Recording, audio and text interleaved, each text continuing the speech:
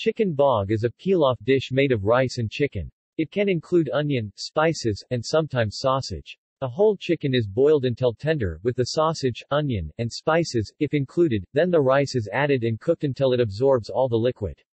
Cooks often pick the bones and other inedible parts out of the pot and discard them before adding the rice to the meat and other ingredients. However, some cooks leave it all in for the diners to pick out as they eat, similar to many Caribbean meat and rice dishes. It is called chicken bog because the chicken gets bogged down in the rice. Loris, South Carolina celebrates an annual festival called the Loris Bog Off. Chicken bog is made different ways in different places, but it is perhaps found most often in the PD and Lowcountry regions of South Carolina. Origin of name.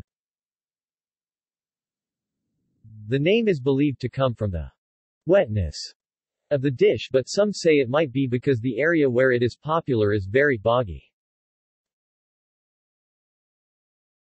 See also: List of chicken dishes, List of sausage dishes,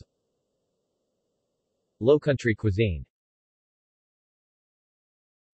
References.